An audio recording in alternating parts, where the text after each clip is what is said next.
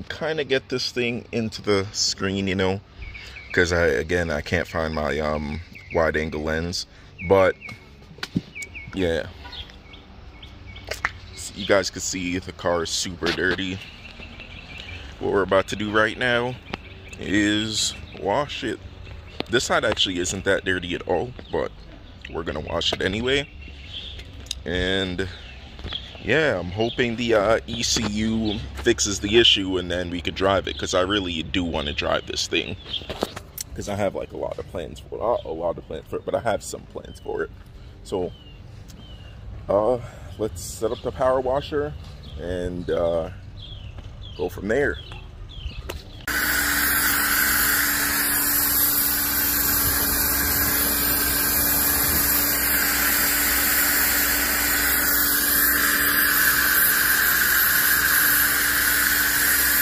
Yeah, so the red one for some reason isn't working, so I have to use my weak one. But, you know, it's better than nothing, I guess. I just don't really know how to use it, so I gotta learn.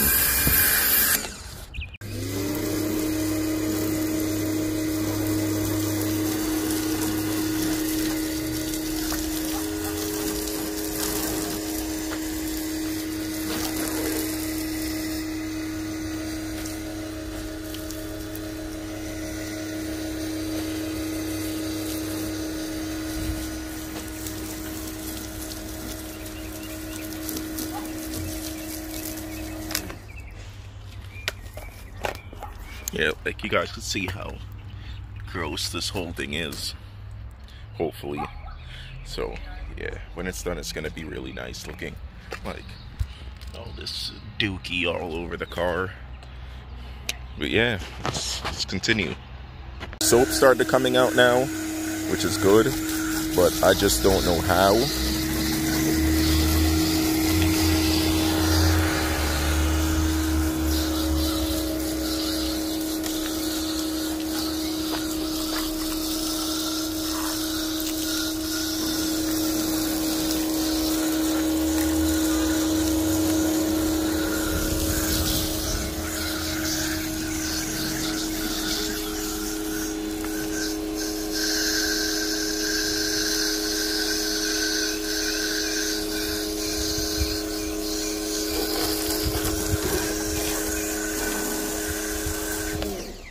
Okay, so hopefully you guys can see it, but look at the difference on this.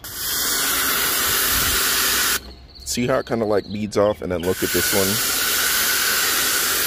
How it kind of just like stays there. So quick and easy. So you...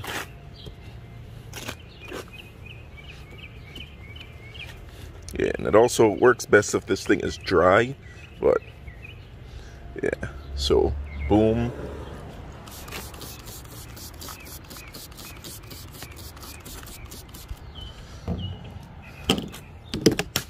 Oops. And then boom, look at that. And then for the most part it just beads off. So yeah, the thing is, you just have to do it, you have to wipe it dry and do it, but as you guys can see, the water is more beading off than it was before. Beading off, not beating off. Boom, you see that? Beading right off.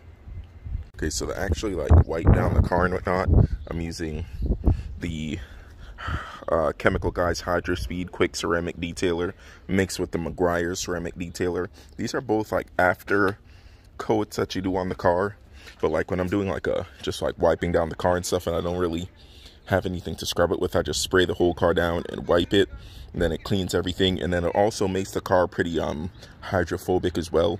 So once you keep using this over and over, it creates like a coat over the car, and once you actually get the coat over the car, it makes it hydrophobic. So it's a lot easier to clean as time goes on, and easier to detail as time goes on. Like when you just do like a quick spray down and dry off, the car is like super clean, a lot more than uncoated paint. And it also gives it like a nice like kind of waxed finish as well.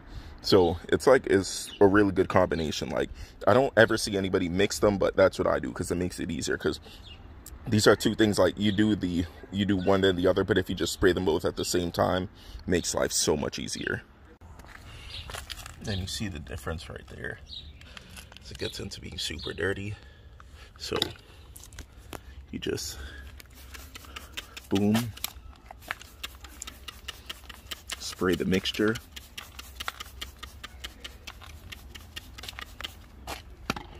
and then just boom, go across, boom, get in all the little crevices, boom, just wipe it all.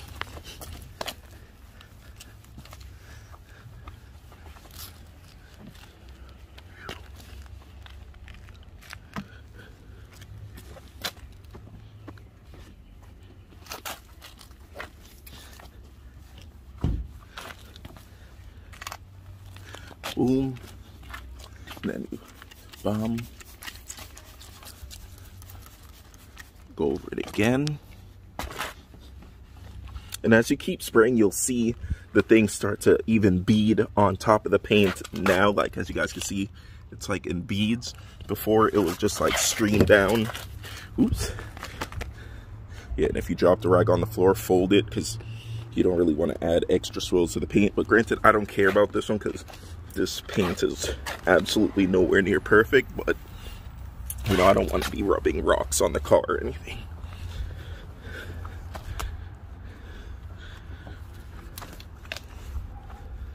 But yeah, like if you're super lazy and you just want to clean up the car a bit before a show or something, this is perfect. You see like the spray pattern right here, how it's kind of like just spreading out across the paint. I'll show you guys the difference between the things starting to activate in 1 second.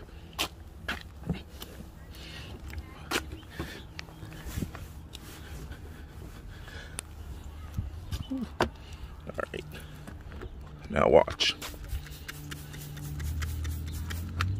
Boom, now it's starting to, see how it's starting to like more bead down instead of like spread across.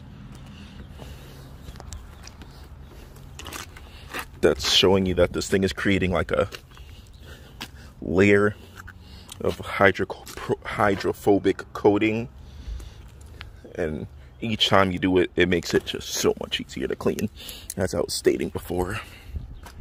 I know there's a lot of debate on whether tire shine is good or not. I've heard people say that it's dumb or something, I don't know, but I love tire shine. Like, look at this, and then I'm gonna spray it down, let it dry, and then I'll show you guys like the difference, like how different the thing looks with the tire shined and the tire ashy. Like, you can basically have like a dirty car and shine the tires and the car will look clean.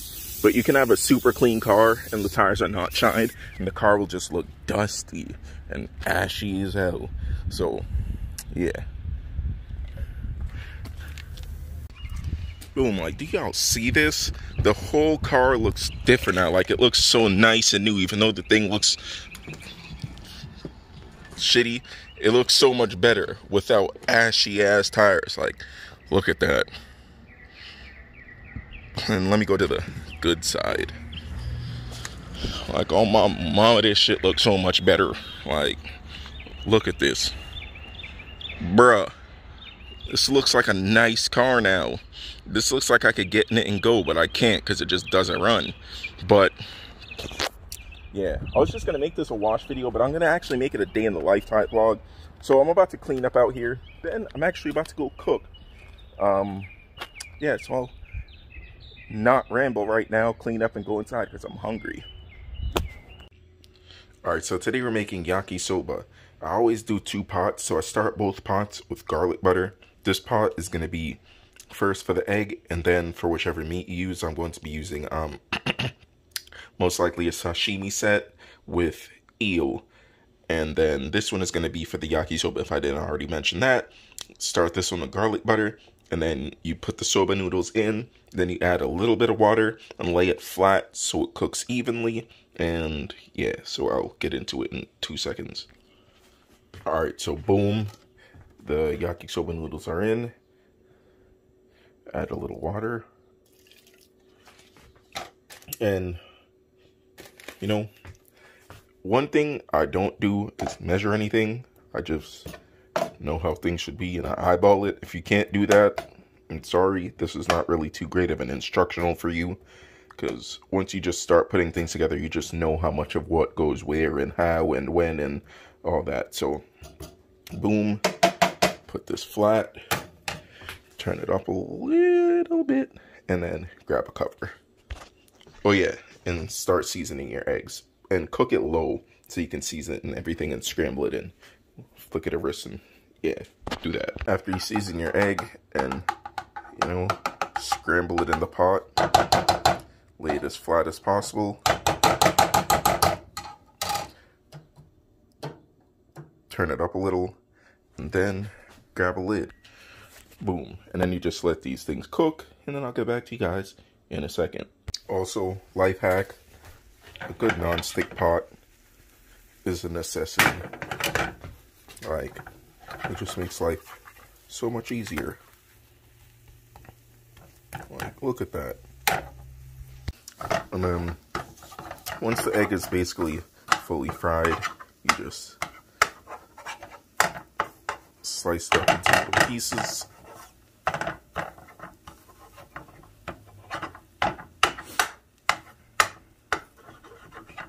And then you put it in the yakisoba once you know, actually finish it. But since this thing cooked a little quicker than I expected, because usually I use 3 eggs, we gotta finish the soba noodles, so I'll get to you guys in a second. Flavor, and to spread the browning around, add a little bit of soy sauce, like just from a packet. You could also do like a capful if you have like the little container thingy of it. But yeah, this is for a little bit for flavor, and then a little bit for making the noodles brown. So you guys see it's already starting to get like that brownish color, and then I'll show you guys in 1 second what I am trying to accentuate. Boom. So the powder from the yakisoba packet makes it a deeper brown color.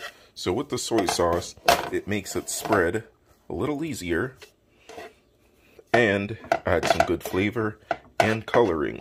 And that's exactly what you want, because you want these noodles to be pretty brown, because that means they're all equally coated and all are gonna have nice flavor. And that's exactly what you want. You don't ever want like pieces that are clumped up and have no flavor. Like, that's weird. Boom. So once that's done and you mix everything up, like, and you cut up the egg and everything like that, you put it in the yakisoba noodles. So you can eat it like this. It tastes so good. And especially like if it's breakfast time, it's super quick and easy. This can take like 10 minutes or less. You can eat it just like this, but now it's lunchtime, 2:30 basically. So I'm going to be adding some, you could do chicken, pork, fish, octopus, veggies, whatever. Like, you can literally put whatever in this if you want. Boom. So you take a little bit of each out of an assorted sashimi set. You cut it up, and then you throw it in the pot to cook, and then you make your sauce. Boom. So now that it's basically minced, lay the pot with garlic butter or oil, however, and then put it in the pot. Season it, mix it around. This, you're seasoning it because, well, I season it because for what I'm making, this is going to be like, it's going to have like a sweet and spicy sauce. So I don't want the fishy taste, because that's not going to complement this dish. And granted, I love sushi and everything like that. Like, I'll eat sushi raw and everything, but that is the taste. Like, you eat like the raw fish and everything with the seaweed and the rice and everything. That is like a fishy dish. This is not. This is like a sweet and spicy with a little bit of salt. That's what the flavor of this one that I'm making is. You can literally do this however you want, but this is just how I do it. Boom. So this is the sauce that I make. Not telling anybody the ingredients in this, or else I have to kill you. So yeah, this is like a sweet yet spicy sauce. It's very savory. Lots of different flavors. So it's just the type of thing that I like to do. I like lots of my foods, you know, to have like a variety of flavors. So it's not bland, like every forkful, spoonful, chopstickful, every bite, it just has to have like an explosion of flavor. It's supposed to be an event every time you eat my food. So, yeah, that's how I figure. Bam!